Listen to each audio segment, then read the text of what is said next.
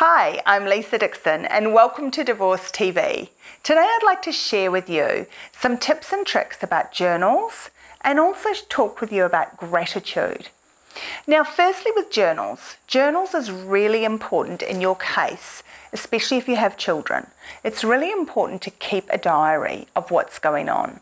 Anything to do with the children. It could be an online journal, it could be in the form of a book or a diary, anything like that. There are some great online ones called Our Family Wizard, but have a look around and see what else you can find.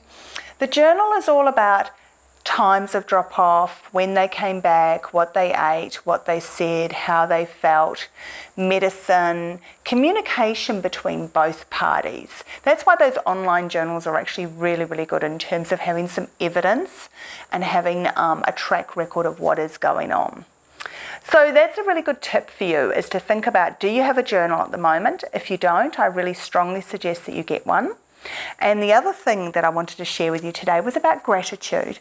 Now, I've been keeping a gratitude journal for the last few years, and I must say that it was something I'd never ever thought of before, but it really does help, and they have proved that it helps.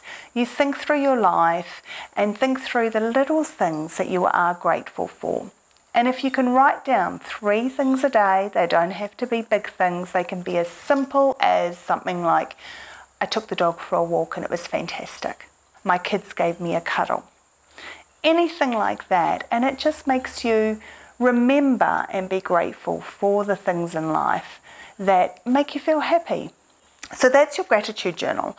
If you don't have one, I suggest you get one. You can always make one as well if you like, if you're crafty.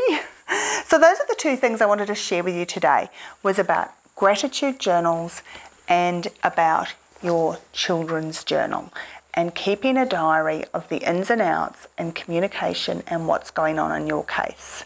I hope some of those tips helped, and we'll see you next time. I'm Lisa Dixon at Divorce TV. Bye.